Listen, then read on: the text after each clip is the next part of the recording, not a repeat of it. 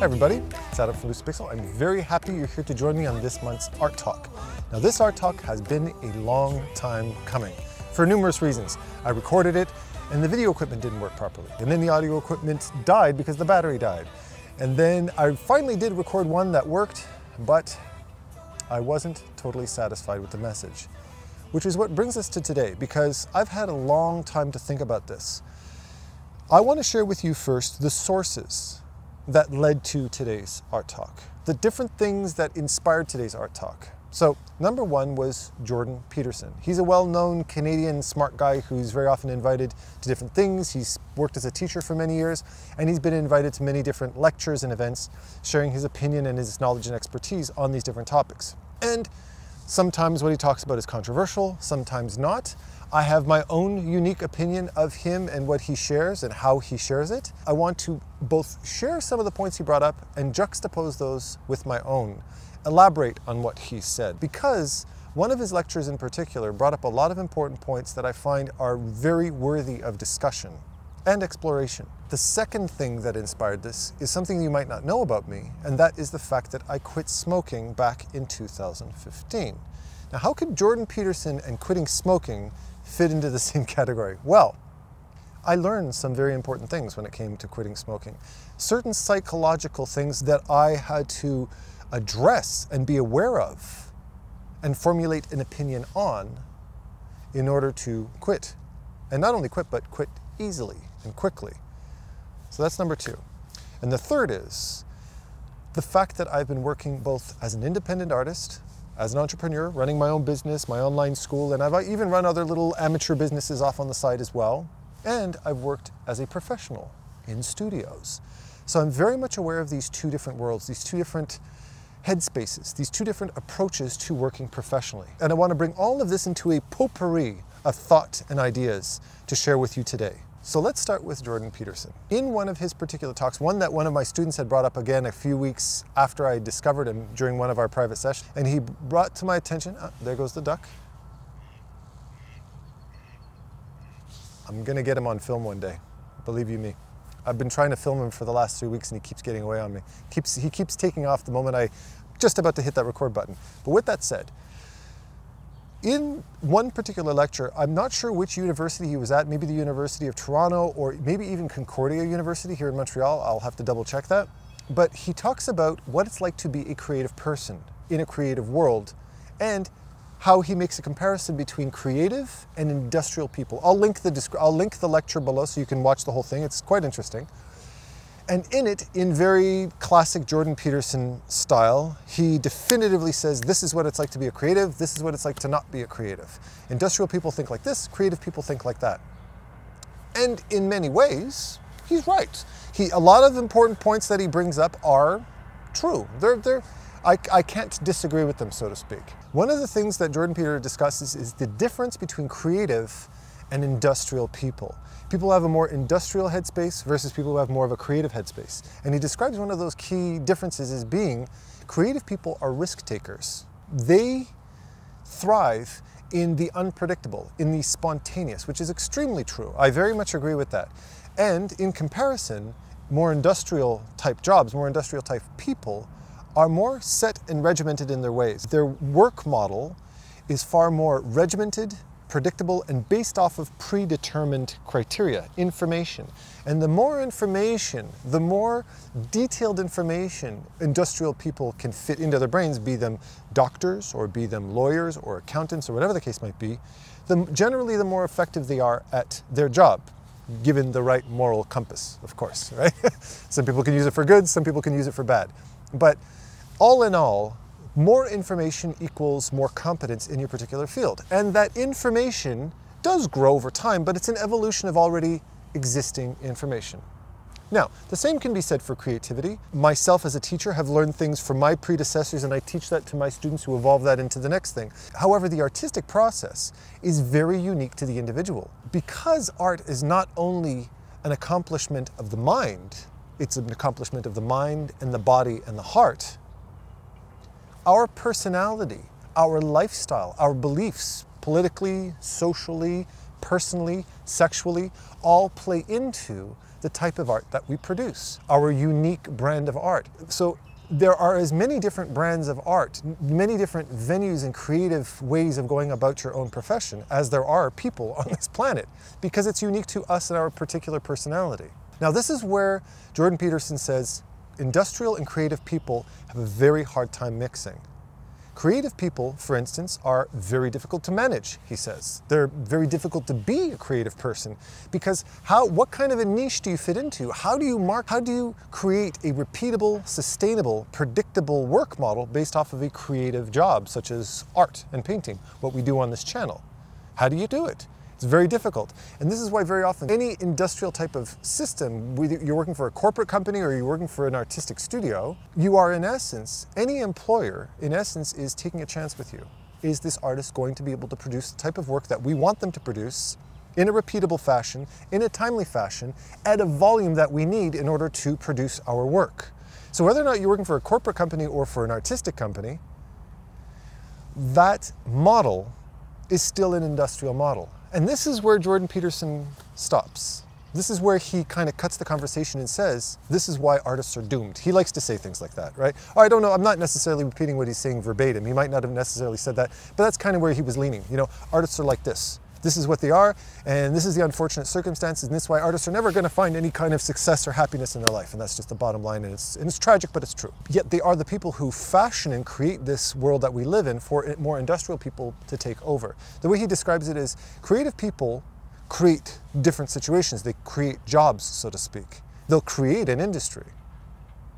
And once they're done, a creative person is done at that point, and they move on to the next thing, and all of the industrial people flood in and take over the role, leaving all of the creative people unemployed. And this is where I feel that thought was limited. This is where I feel I need to contribute to this, being somebody who works in probably one of the most strictly creative jobs there are, i.e. visual arts, right? And what I feel this limitation is in categorizing, like Jordan Peterson likes to do, categorize artists as being that. Women are like this, men are like that. This is what men look for, this is what women look for. This is what makes an ideal this is what makes an ideal that, this is what makes a perfect creative person, this is what makes a perfect industrial person. He just kind of sticks everybody in a category. And the reality is, we're not all built the same. Some artists are more industrial minded, some artists are less industrial minded. And this is a very important distinction to make because this defines your particular business model. There is no one set business model for anybody. Some people fit into an industrial model, some people don't. Take an artist like Scott Robertson. Take an artist like Feng Zhu. To name just a few little fraction of the people out there, out of the millions and millions of artists out there, one of the things that makes them very employable is the fact that their business model is based off of a preset criteria. Feng Zhu, Scott Robertson are very technical-minded artists. Their art is based off of a very sustainable, technical, repeatable, mathematical formula. Now, as such, when they're producing their artwork, they're always aware of what that outcome is going to be. Their artwork is in no which way, shape, or form a new perspective on the world around us. It's not an artistic perspective, it is a technical design. So when they sit down at the drafting table, they know exactly what their mandate is, they draw it, they execute it, they do so in a very satisfactory fashion, they deliver it off, and everybody's happy. And they produce beautiful stuff, don't get me wrong. But the way they think is a very industrial-minded type of headspace. Now, from all of the students that I've taught both in schools and online, from all the colleagues that I've had and artistic friends that I've had and artistic family that I have, the industrial mind makes up for this much of the big picture. And everybody else is not an industrial mind, or at least we lean towards a less industrial headspace. However, the irony in all of this is the fact that every single one of these non-industrial minded artists are all trying to fit into that studio. They're trying to all fit into Blizzard or EA or Riot Games or CD Projekt Red, or they're all trying to fit into this small little niche that really, in all due honesty, in most part, belongs to a more industrial-minded artist. And this is one of the reasons why there is such a small short list, a tiny little short list of these hyper-qualified artists that fit into these particular jobs that everybody else wants. So everybody goes out and idolizes Scott Robertson and idolizes Feng Zhu, which they shouldn't be, at least not in terms of employment. As far as artwork is concerned, yeah, absolutely they're worth your praise, they're worth your love. But when it comes to a business model, that's where you're cutting yourself short. And the reason why this is so important for me to bring up with you is because being a teacher who's taught students of every different age, I've seen students that have wasted decades and decades of their lives trying to get the training and skill they need to be able to work at a company like Blizzard, for instance. But when I open up their portfolio and I look at it, I think to myself, why would you even apply to Blizzard? I'm looking at beautiful artwork and decades of it. I mean, we're talking amazing skill, yet none of it is suitable for Blizzard. I don't see any stuff that's got a classical animation reference to it. The three-dimensionality isn't there. You know, the rendering is far more realistic or far more playful or far more of an ink line type of drawing. I'm not seeing anything that looks at all Blizzardy. Not only that, the actual subject itself, the narrative, your target market is more for children, or it's more hardcore, or it's more this or that. But it's not Blizzard. It's definitely not Blizzard. And they have been struggling with unemployment trying to get into that job. And they've been wasting precious time when they should be investing it into doing something completely different. Jordan Peterson said, artists have a hard time being employed. No. Artists have a hard time being employed by industrial model companies. Artistic minds, like Jordan Peterson said himself, are creative minds. They are designed to create. Yet, one of the things that I find absolutely remarkable is these incredibly creatively gifted artists are trying to fit into an industrial model. You should not be trying to fit into an industrial model. You should be trying to create a model. That's your job. Artists of this type should be focusing as much of their energy towards their art, towards fashioning and creating their own employment at the same time. They should be entrepreneurs. They should be designing work that fits and is custom made to their particular brand, their particular aesthetic, their particular beliefs. That's what they should be doing. But instead, they try to fit into some other predetermined model. They try to fit into some other company. You're doing it wrong. And even if you do manage to be one of those 1 in a million artists that squeeze through the gate ever so carefully and rush for the front door and get in before that door slams, and you get into that company, there's a very good chance you're going to be fired very soon after. Because you're not going to fit in, because you can't sustain that type of model, because you evolve, because you feel this way, because you're more this way on this day and more this way on another day. So that's the first thing. You need to be focusing your energy towards, how do I build my own business? How do I market myself? How do I get my artwork out there? How do I get known? How do I gain popularity? How do I find clients? How can I bring my particular brand of art to the market out there? How do I market myself? This is what you should be focusing on. And you might be saying, yeah, but Adam, not everybody has a business mind. Not everybody has a gift for creating business. To that I say, you don't have a gift at thinking industrially. Now here's part two, which is extremely important.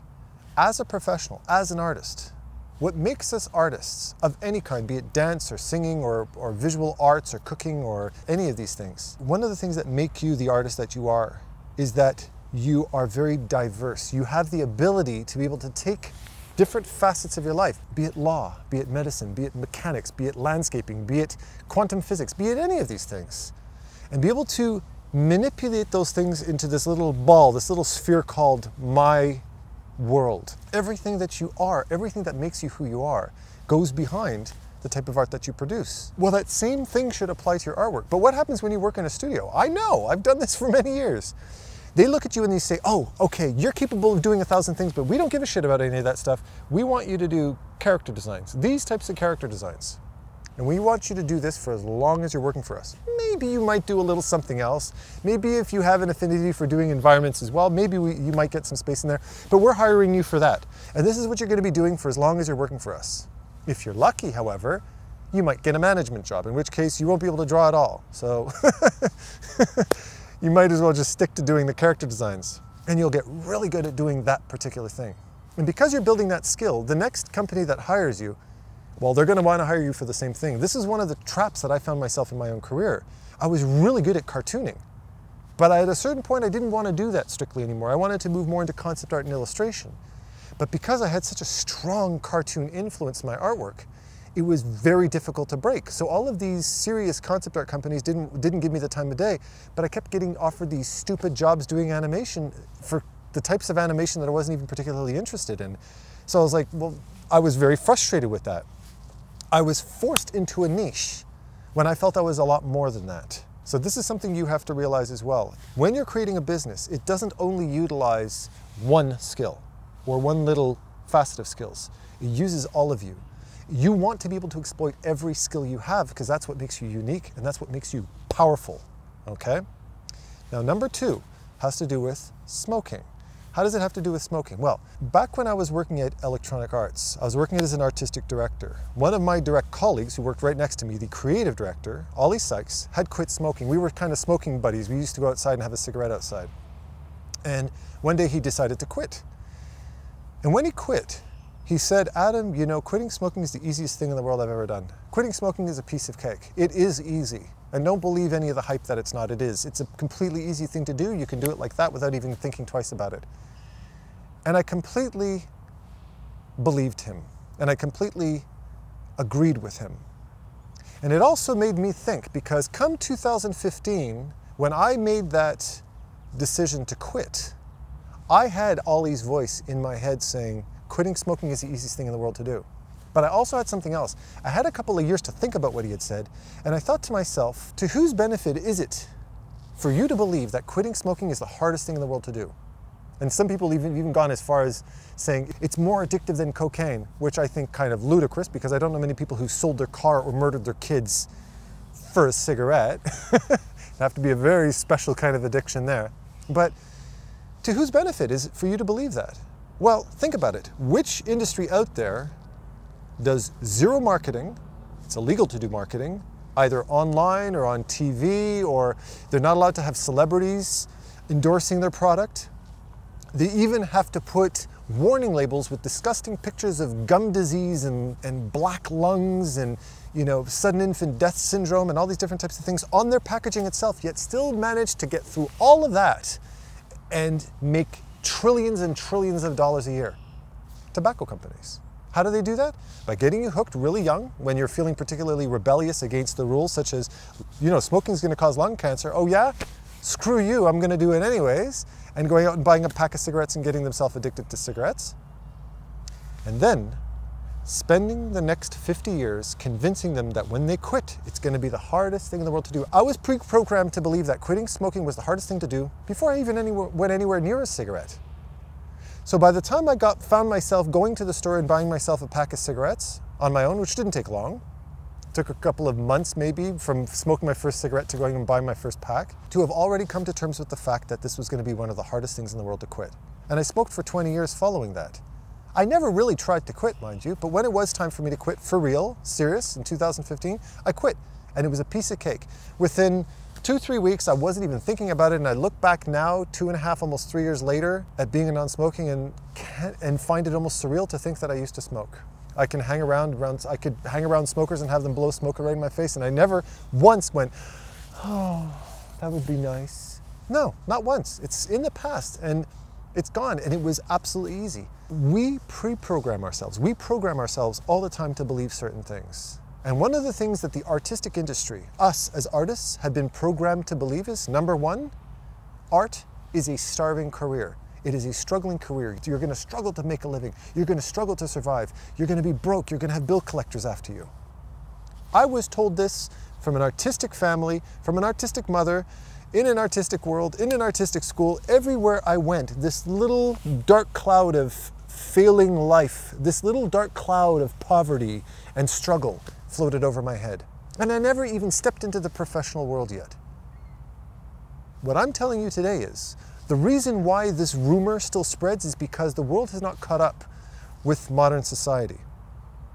If you wanted to succeed as an independent artist 40, 50 years ago, 30 years ago, even 20 years ago, almost impossible to do without some good financing from the government, without a space to pay rent, some commercial rented space for you to run your business from, if not running it from home. You'd have to be paying business taxes for a certain section of your house that you were using towards business, to being able to get a lawyer or an accountant to be able to get all these things done, to be able to do the marketing for you, to maybe get in marketing. I mean, it was unattainable for most people, especially for people who are in an industry that wasn't paying them a lot. But that's not the case anymore, because you can do all of the above yourself for free.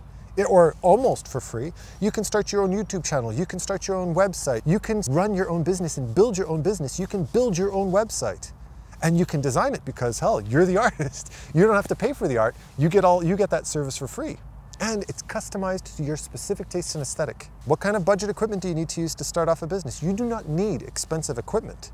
The expensive equipment comes in later on if needed, once your business is already kicked off the ground and you start to build yourself up and get better stuff, get better audio, get better video, that kind of idea. But you can do all of these things yourself. You can learn how to do basics in HTML in days. From there, the only thing you have to pay for is a web host server if you want to get a website online, if that's something you choose to do. Learning the basics of HTML, learning how to manipulate code or creating code is incredibly easy. You can get templates for $3 online that is cross-compatible against all different types of platforms. Beautiful platforms. They're dirt cheap. You pay one time, you've got that website. You can edit it to your heart's content. You can update the content to your heart's content. It barely costs you a penny. How to put together a YouTube channel, how to work camera equipment, how to work audio equipment, what type of audio and video equipment do you want to get? What kind of lighting should you get? Should you use indoor or outdoor lighting? All of these different types of things you need to market yourself, to get your name out there, are all stuff you can do yourself right now for near nothing. Of course, if you want some kind of tips, if you want a little head start on what kind of audio and video equipment to use, how to use this type of equipment, all these different types of things, any questions you might have about getting yourself up and running, let me know in the comments below and I'll make a video on it. But there's tons of content out there that can teach you that kind of stuff for free. It's called YouTube. We've got this endless resource of knowledge and ability that we can do absolutely for free. For artists, we are in the golden age of modern art right now, where we can create our own business, we can create our own brand, and we can succeed for near nothing. Take advantage of it right now, because you have access to this type of stuff. You can create your own world, your own aesthetic, your own beliefs. You can create your own business like that. I didn't learn how to start my own business through LUCIDPIXUL. I originally realized that I could create my own business when I was completely broke. I didn't have a job. I decided, hell, I'm a part of the swing and jive dance community. And within 3 weeks, I had found a venue, a beautiful 2-floor location with beautiful dance floor and a beautiful old school bar and pool tables downstairs. I got myself a sound technician. I got myself DJs, live bands, music, lighting, and did all the advertising online, networked with all of the different swing and jive dance communities, and networked myself with all the different swing and jive dance schools around Montreal, had them all collaborate to do help do some marketing as well, even got some schools to work things out that hadn't been getting along for years. And within the space of a month, opened the doors and hundreds of people started flooding in, and I made a ton of cash. And you know how much money I had to start off with? That much. Zilch. Zero. All I had was an idea. I was a creative person. I was resourceful, I had a moral code that everybody gets paid, and I did it. This is something that you are equally capable of doing. You just have to realize you don't have to fit into any cliques out there anymore. You create your own cliques. That's what you're designed for. You now have the resources to be able to do all of this on your own. You'll have a sustainable, stable lifestyle. And this isn't some business, how to make $1 million in 5 days kind of bullshit. No, this is something that I've done myself for absolutely nothing, something you can do as well. So I really recommend you give it a lot of thought. But don't pre-program yourself to believe that it's a dead-end industry. It's not a dead-end industry at all. In fact, a lot of specialists have been saying for years, a lot of these industrial style jobs are being replaced with AI because it's based off of already pre-existing data. And creative jobs are the only ones that are nowhere close to being replaced by AI because, well, computers can't keep up with the creative mind. It's too diverse, it's too complex, it's too spontaneous. So take advantage of that reality, because moving forward, our world as artists is going wonderful, wonderful places. We're not living under that same dark cloud of doubt and poverty that our predecessors have had to deal with, or at least believed they had to deal with. Moving forward, we're in a very, very good place starting right now. All right? So, thank you very much for joining me today on this month's Art Talk. Don't forget, I put out a new behind-the-scenes video every single Monday, so don't miss that, as well as the Brush Sauce Theatre Art Contest with myself and Tyler Edlin every single month. And before I forget, one of my giftedly industrial and artistic ex-students, who I say with a grain of salt because I'm going to be taking his class soon, he's an absolutely amazing artist, started his own YouTube channel called Cutting Sketch Designs. It's kind of new, but amazingly pro. Both the quality of his work and his production value is absolutely amazing, and the content that he shares is incredibly valuable. I already went out and bought 3 books based on his recommendation. I watch his tutorials all the time. He's absolutely amazing. I'm gonna leave all of these links in the description below, so don't hesitate, definitely go check it out and subscribe right away to his channel. It's absolutely amazing. All right, so happy painting everybody, and take care.